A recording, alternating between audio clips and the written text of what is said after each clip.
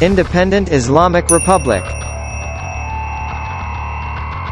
Ramzan Kadyrov is a Russian politician who currently serves as the head of the Chechen Republic. He also controls a large force of Russian National Guards in the Chechen Republic. He's a devout Muslim and has even gone on pilgrimage to Mecca. Kadyrov is well known for building mosques. One of the main mosques out there is in Grozny. It's the largest in Russia and is officially known as the heart of Chechnya. Whether you like him or not, one thing you have to admit is he's brought his people together, women and men in Russia, without sectarian issues. Remarkable, really. With the war raging in Ukraine and battle-hardened Kadyrov men and women fighting out there, the Ukrainian forces have adopted ugly Islamophobic attitudes.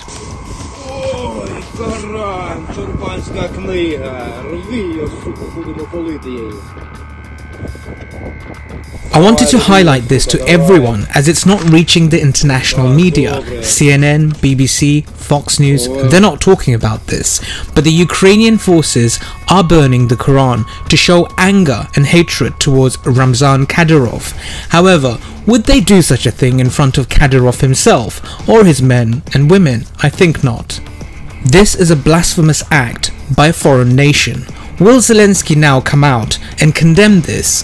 Or will this be shoved under the carpet?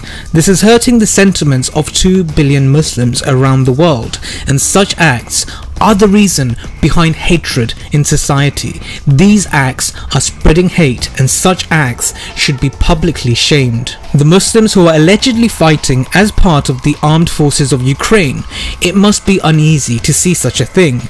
You are literally fighting in the same ranks as those who hate the religion of God. What justification will they find for themselves on the day of judgment? There is no excuse. The Ukrainian personnel who think it's okay to burn the Holy Quran just to have a dig at Ramzan Kadyrov, here's a plain message for you. You don't have to endure the cold for too long out there because hellfire is waiting for you.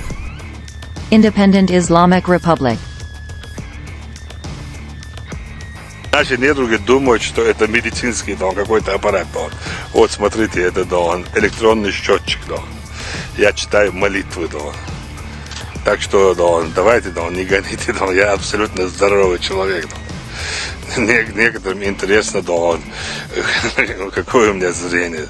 Зрение у меня 100%. Так что вот такие дела. Что бы кто бы ни говорил, Ахмад сила, Россия мощь, Аллаху Акбар.